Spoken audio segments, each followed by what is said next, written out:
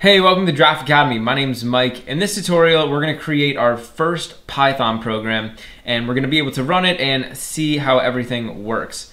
The first thing I want to do is open up PyCharm. So PyCharm was the IDE, the integrated development environment that we downloaded in the last tutorial. So I'm just going to go ahead and search for it on my computer, and I can just open it up. And when we first open up PyCharm, we should basically just get a window prompting us to create a project. So you can see that down here. Actually, the first thing I want to do though is come over here to configure, and I'm just gonna click on preferences, and I actually want to change the appearance. So I'm gonna go ahead and give this a theme. So I just went over here to appearance and behavior, appearance, and I'm gonna change the theme to Darkula, just because I think it's a little bit easier to use and look at. But you don't have to do that if you don't want to.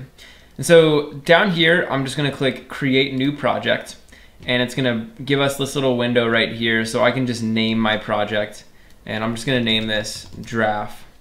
And then there's this other option down here where it says interpreter.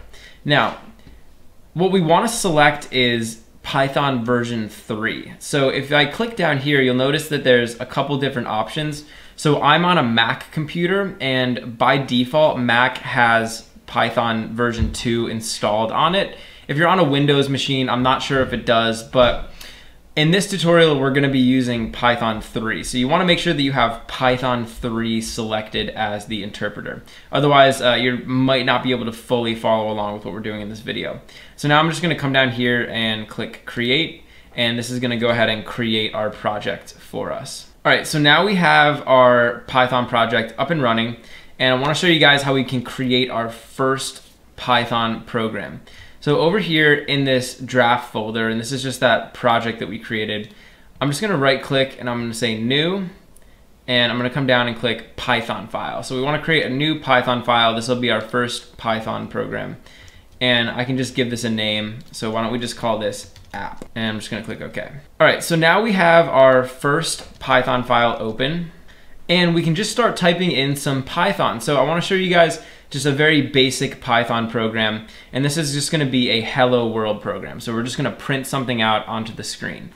So what I want to do is I want to type out print, and I want to type in open and close parentheses. Now inside of this parentheses, we can make some quotation marks, and inside of the quotation marks, I'm just going to type out hello world.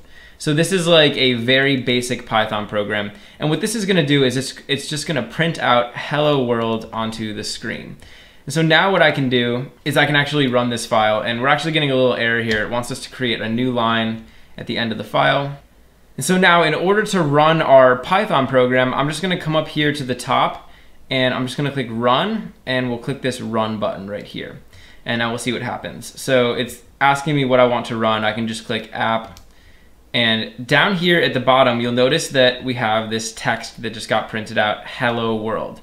And so whatever I print, or whatever I put inside of this print statement is gonna get printed out down below in the console. So as long as you're getting that print statement to work, then you've actually written your first Python program.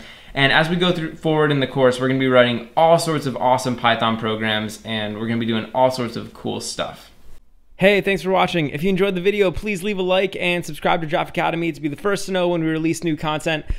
Also, we're always looking to improve, so if you have any constructive criticism or questions or anything, leave a comment below. Finally, if you're enjoying Draft Academy and you want to help us grow, head over to draftacademy.com/contribute and invest in our future.